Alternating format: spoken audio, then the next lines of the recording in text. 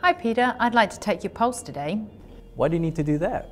Well, it's a good idea to take your pulse from time to time. In most people, the heart beats at a steady, regular rate of about 60 to 100 beats per minute, but sometimes it can become irregular.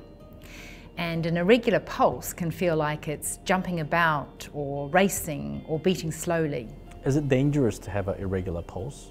Not all irregular pulses cause problems, but some do. One of these irregular rhythms is called atrial fibrillation.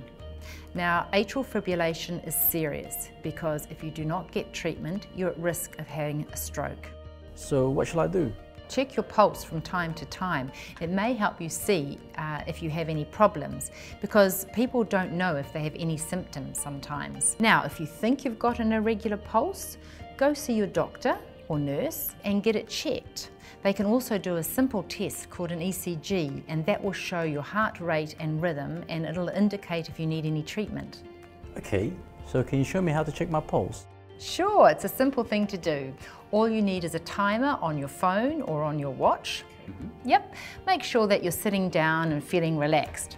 Make sure that you haven't had a cigarette, had a cup of coffee or exercise for the 20 minutes prior to taking your pulse.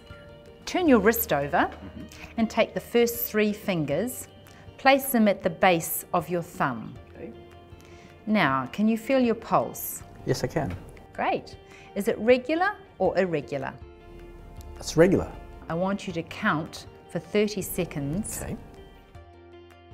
and then times it by 2. Okay. What did you get? 72 beats. Great, then that's your heart rate per minute. Great, what I'm going to do now is show my family how to check their pulse too. Fabulous. Learn how to take your pulse.